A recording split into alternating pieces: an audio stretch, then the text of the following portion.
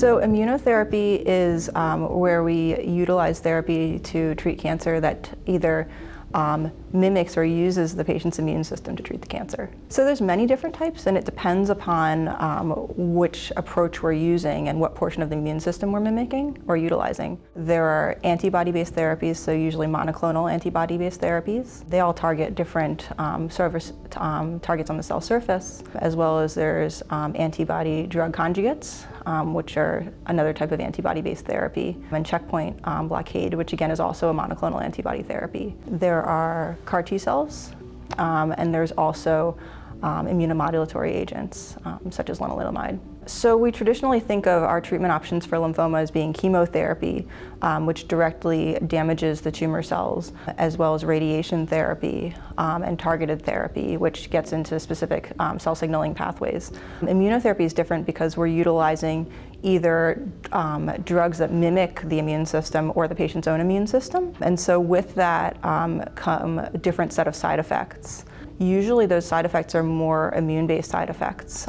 So with any type of monoclonal antibody, for instance, we can see what we call infusion reactions, so reactions that look like flu-like symptoms. So similar to the way your immune system, you might feel when your immune system's active against the flu. This can be fevers, this can be muscle aches, fatigue, shortness of breath. And they're directly related to when we're physically giving the patient the antibodies. Once the infusion stops, typically these get better within hours, if not minutes. Specifically with CAR cells, we see other specific immune-related side effects called cytokine release syndrome, as well as neurotoxicity or toxicity that affects the neurologic system. And finally with checkpoint blockade, which is another type of antibody therapy. Typically it's actually very well tolerated and we don't see anything aside from maybe some mild fatigue.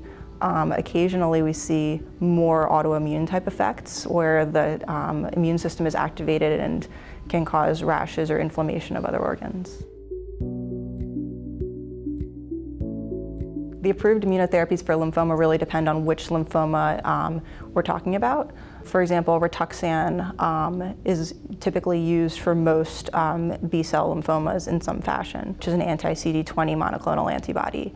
Other antibodies that you'll see used for the lower grade lymphomas include obinutuzumab for CLL, SLL, as well as ofatumumab for follicular lymphoma.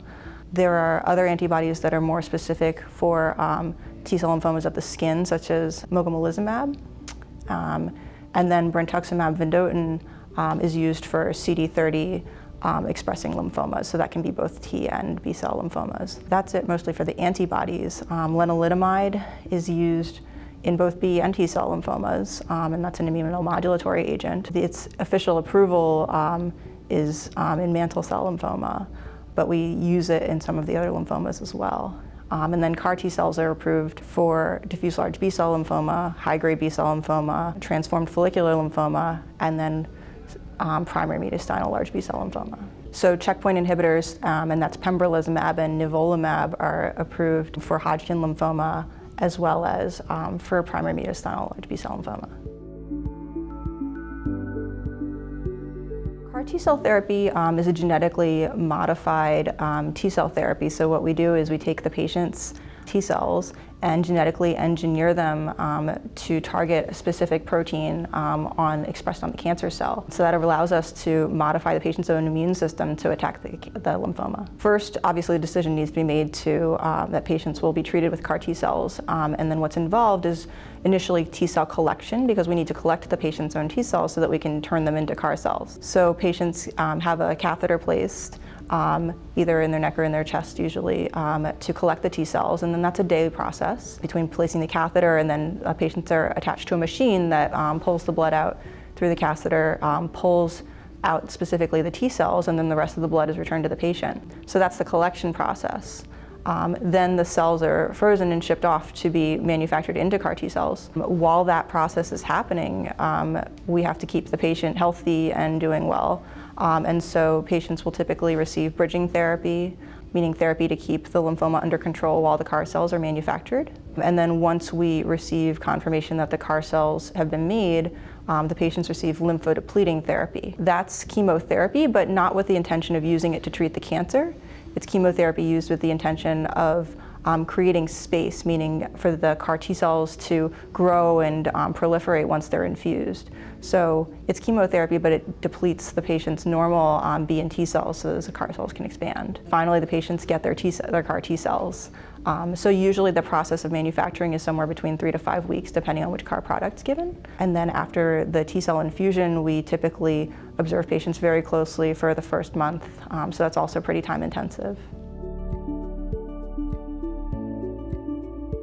Bispecific antibodies are a combination of 2 different antibodies, so they target 2 different proteins, and they're combined with a linker molecule that keeps them together. One of the bispecific antibodies is called mosunetuzumab, so that's an anti-CD3, so that targets T cells, and an anti-CD20 antibody, which targets B cells. And so what it's doing is it's bringing T cells into the proximity with the tumor, which expresses CD20. There are many ways to learn more about your disease, but it's always a challenge to sift through a lot of that material because the internet has no filter. Obviously, the LRF website has really a vast variety of resources that are available to the patients. There's the helpline that's available for patients to call if they want to talk to someone in person. They have a lot of good literature on the website. And they do a great job with these educational sessions to allow patients to really ask questions that are specific and pertinent for their understanding of their disease. Also, really utilizing their oncologist as well as their healthcare team to make sure that their questions are getting addressed and that they have a really good understanding of what's going on is something that they should feel encouraged and not shy about pursuing, because that's in large part why the physicians are there, not just to take care of them, but to make sure they understand. I think there's so many good questions you could ask of your oncology team to make sure you really do understand what's going on. I think understanding what the treatment options are is critical, because a lot of times in lymphoma it's not always clear what the best option is, and so understanding the risks and benefits of each treatment option that's being considered can be very helpful. I think it's important to know what the side effects are of the different drugs that are being considered and why one's being recommended over another. Other things that are important is patients should always ask about clinical trials. Not only does it help advance the field forward, it also helps because they may have access to new drugs that might be very exciting that they would otherwise be unable to access. And finally, I think as we have so many new drugs, especially in immunotherapy, so quickly, and there's so many, and literally each month there are new drugs that we're hearing about, clarifying what the long-term experience with those drugs is very helpful to know what to expect. Generally for lymphoma, we have a good sense of what to start with. And then if patients require further therapy down the line, it becomes less and less clear what the next best treatment is. For immunotherapy, specifically CAR T cells, we have good data that CAR T cells should be used for patients who've relapsed after 2 or more prior therapies. So that's, again, diffuse large B-cell lymphoma, high-grade B-cell lymphoma, transformed follicular, and primary mediastinal B-cell lymphoma. For other immunotherapies, it's a lot less clear where that therapy belongs. Hodgkin lymphoma is another one where we have a little bit better sense, meaning that immunotherapy is typically third-line therapy, meaning after patients fail to respond to initial chemotherapy and/or brentuximab or a stem cell transplant. But we're working to figure out the best way to combine immunotherapy with our other therapies to get the best responses possible. For example, in follicular lymphoma, we now have data that immunotherapy alone, so lenalidomide with rituximab, is just as good as chemotherapy for those patients. So it's really exciting that we're seeing it move to the front line. The most exciting thing is the rapidity with which we're developing new drugs and the impact those drugs are really having. I think CAR T cells are an excellent example of that. We're tripling the response rates for patients who previously had very limited options for their disease and were quite sick, and we're literally offering these people a new chance to be normal again, and it's just so gratifying to be part of. And what's really fascinating is the fact that we're now learning how to manipulate the immune system better to fix some of these deficits that we have in the immune system, which is allowing cancer to be present in the first place, and re-engineering that to allow the patient's own immune system to attack the cancer. I think what we need to figure out more is how to make that more specific just for the cancer and how to avoid side effects, which is something that's one of the challenges in that field.